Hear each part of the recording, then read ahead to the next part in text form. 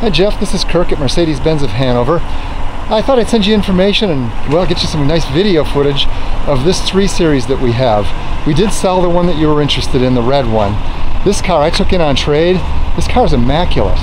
The woman who owned it was very careful with it. Said anywhere she went, she parked out in the furthest, quietest, emptiest part of the parking lot. And it shows. It's straight as an arrow. There aren't any scratches, dings, dents, nothing.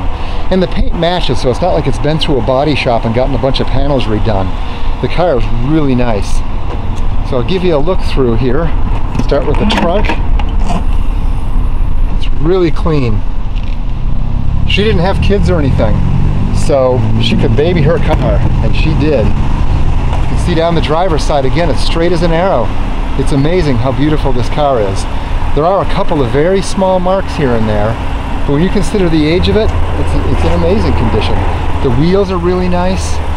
Of course, the tires, the brakes, everything are in great shape on the car. The car is really 100% ready to go, doesn't need anything. I'll show you in the back. You can see how clean and nice it is. Nothing scraped. No evidence whatsoever of anybody even sitting back there. Same up front. Just really nice condition. You can see it has the nice wood trim, the stitching in the door panels and on the seats, which is very typical BMW 3 Series. Really a nice quality car. Has a power moonroof. And the best part, 32,000 miles. She didn't drive it a lot, and it really shows. The car is just so nice.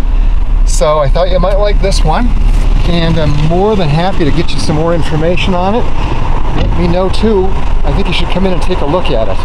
So let me know what your availability is, and we can figure out a time to come in and you can drive the car.